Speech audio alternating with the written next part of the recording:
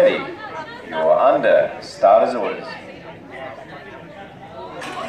Tate goes up, big start out of grid 3 there. Oh, Logan Island got a good start. Clamped Rob Matthews to the gutter. Daryl Candy got a flyer all the way from the outside, and he's putting the pressure on Brad Hoppo. As they exit turn 4 now, it's Brad Hoppo, Daryl Candy. Logan Island's doing the blocking off, the holding off here on Rob Matthews, so even points. Probably not what the Titan air conditioning company wanted. Bo wouldn't be wanting to watch this right now.